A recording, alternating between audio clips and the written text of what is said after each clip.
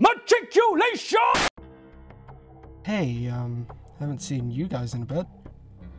Let me explain for a moment.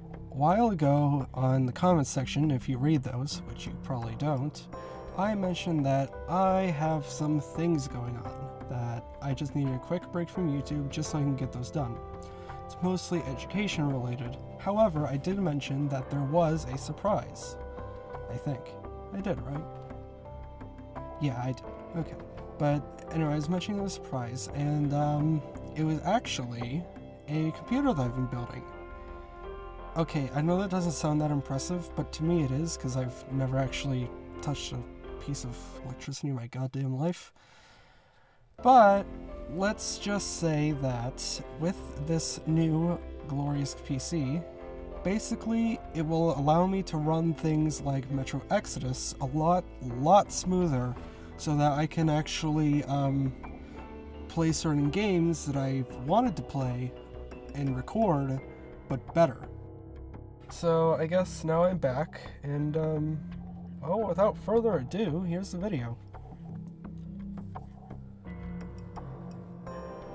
Now, I love the internet. It's a fun, wondrous place where you can talk to anyone and do anything. However, I won't say that the internet is perfect. You know what I mean? Turning memes into hate crimes to this and this and... oh boy. But the internet is a wacky place, and in some cases can be a real Wild West. One example of this is from my own Steam account about 3 years ago. There was this one person who decided to add me, and I accepted because, well, why not? What could possibly happen? Well, as it turns out, he added me because he was a Swedish neo-Nazi propaganda officer person. Whoever that is. I don't even know if I said that right. The point is, he wanted to convert me into neo-Nazism. Now, the thing about me is, despite my name, I'm devoutly neutral. Mostly because if I pick a side, I'll get my throat ripped out by everyone.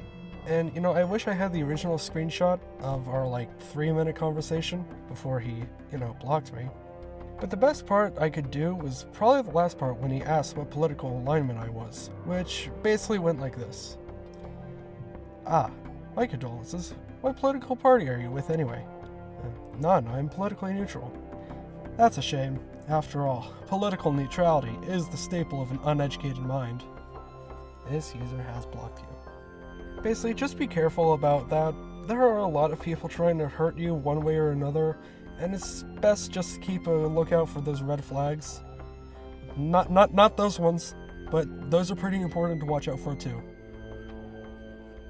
Speaking of European countries, the internet also teaches things that no one would know about the world. Like, for example, that Slavs exist, and also that Swedes exist, looking at you, that one guy.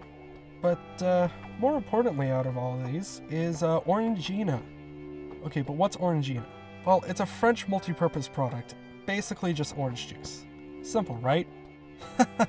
Wrong. Apparently this product is a drink, but also aftershave, dish and floor cleaner, detergent, something to clean your car, acne treatment, and a furry aphrodisiac. Wait, what? Yeah, I forgot to mention, all their ads had furries somewhere. Kind of hypocritical of me to be judging, but if you've seen the ads, you'd understand. Most of them are cute, like the girl who laughs like a hyena, because coincidentally they are a hyena, or that one poodle who gets her nails cut and then she freaks the fuck out. But, some of these are a little bit more, suggestive.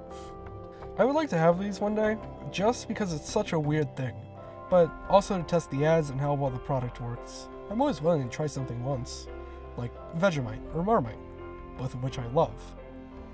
And I was going to make a third point of this video, but I got nothing.